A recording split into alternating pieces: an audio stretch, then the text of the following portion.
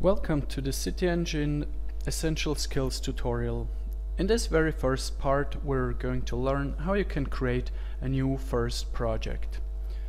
Let's go to File, New, and then CityEngine Project.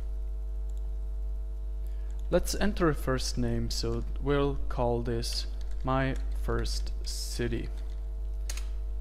And now you see that an empty project is going to be linked and created inside CityEngine. There's nothing inside yet, so let's assume this were your or if you already have some assets and some rules you would like to reuse in your project, so you can go in and just simply select them and copy paste them with Ctrl C, or on Mac OS Command C and paste them with Ctrl V or Apple V, and the same with the rules here. Okay, so let's go in and now create a new scene. I'm going to right mouse click on the scene folder here, then go Scene, New CityEngine Scene, and I'm going to name this My First Scene. Okay. I'm not going to save it. The new scene is going to be opened, and this is our first scene. As the second part of this tutorial, we're going to create some first streets. So we are going to use the Grow Streets algorithm and create our first street layout. Go to the Graph menu and then to Grow Streets. There's a lot of different settings to create different patterns and street layout looks, basically, so I'm not going into the details here. I'm just going to hit apply and generate some streets with the basic default settings. So to visualize all the data which is visible in the scene, I'm going to click on this button here. You can also press the F key on the keyboard to frame the selection. Now in the scene editor down here you see that a new layer has been created which contains all the elements which have just been generated within the street network layer. In the third part of the tutorial we are talking a little bit about navigation and selection. First thing to do is usually to decide the navigation scheme. You can do this if you go to Edit, Preferences, and then wait for the window to pop up, and then under the mouse menu choose the default navigation scheme or one of the other navigation schemes available. If you have a 3D mouse by the company called 3D Connection, you can also use this device for the navigation in your 3D scenes. So let's talk quickly about the main functionalities of the CityEngine navigation. If you are pressing the Alt key on Windows or Option key on macOS and the left mouse button, then you can tumble the view. If you are pressing the Alt key and the middle mouse button, you can pan the view, and the same with the right mouse button, you can zoom in or zoom out. You can do the same also by scrolling the mouse wheel. Another important aspect of selection is also framing objects. For this you can press the F key on the keyboard, or just simply click this button here in the toolbar. This is usually very fast if you want to go far, but zoom in very precisely. Okay. About selection. Selecting objects can usually be very tricky if you have multiple layers in your scene and many of the object types are visible. So using, for example, the F9, F10, F11 and F12 keys can be simplifying your task of doing selections. So for example, in this case I could hide all the shapes or hide all the graph segments and just reactivate the shapes, and so on and so on. Additionally, on the layers you have this little eye symbol to visualize the whole layer or hide it. Now selections can be done differently, so you can, for example, simply select by left mouse button clicking on individual objects, or you can draw selection rectangles. On the one hand side, you can draw a selection rectangle from right to left, which selects all the objects which are touched or inside the selection rectangle. You also see that it is drawn with a dashed line. On the other hand, if you are drawing the selection rectangle from left to right, only the elements which are residing completely within the selection rectangle, which is by the way now drawn with a solid line, are selected. And that way you can do different types of selections. So for example, if I wanted just to select this point here or this street node, instead of selecting it with a single click, which can sometimes be tricky, I can just select it with a left to right selection. You can also add to selections or subtract to selection or from selections, and so on and so on. For this, in the menu here, in the selection menu, you see the different options which you have, and you can toggle them with the Control and the Shift key. Depending on what you press, the little icon of the mouse cursor changes, and you can, for example, add or subtract from the selection. Now the selection context menu gives you additional options. So for example, if I have selected this shape here, then I can go to select in the same layer or in the same map layer of the same type, so all the shapes would get selected, all in the same group, and so on and so on. So I'm going to select in the same group here, and you see that the whole block gets selected.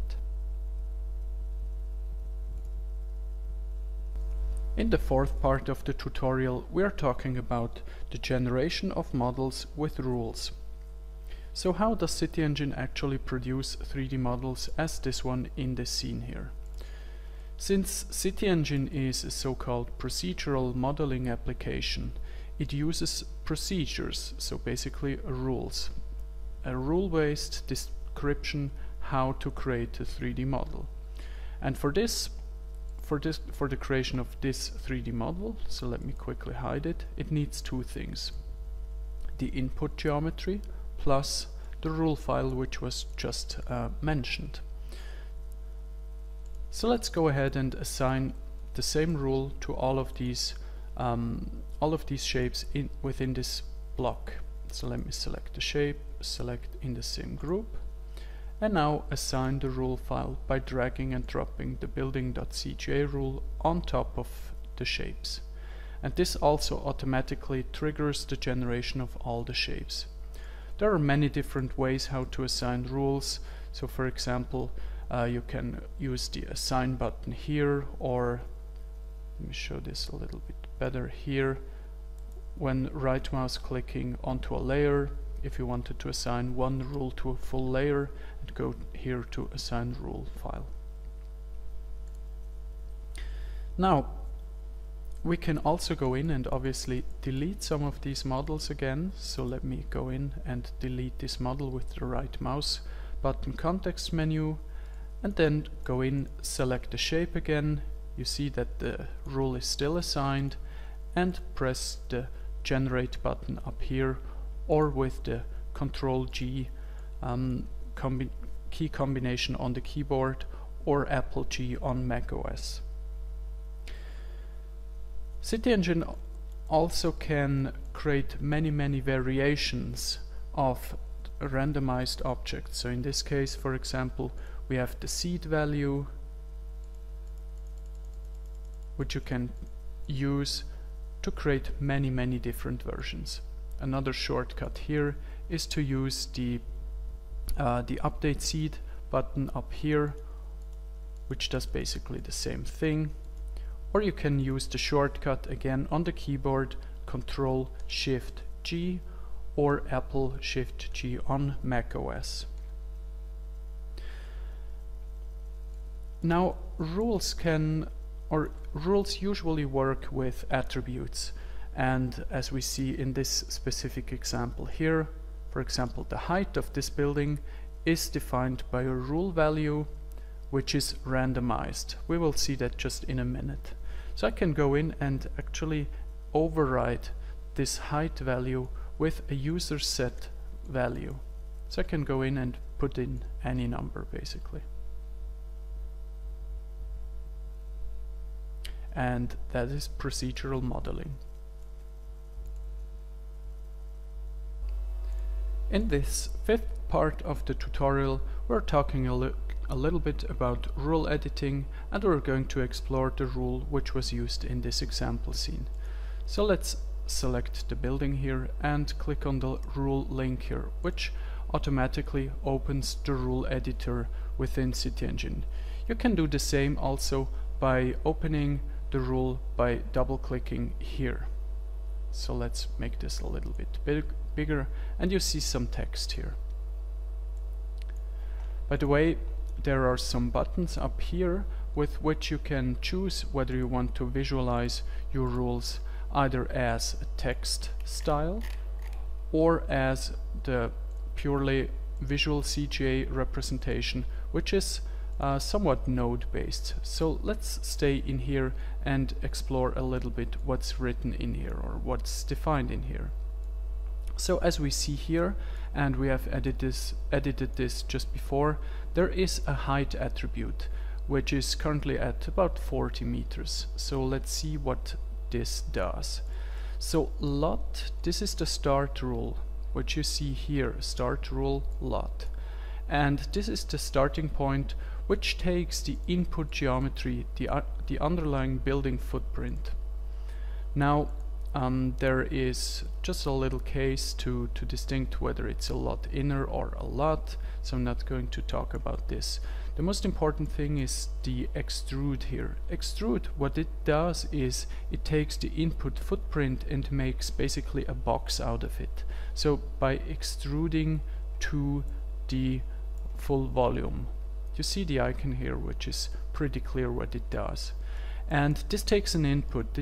This takes a value or a float value or a number basically. And in this case, this is an attribute called height.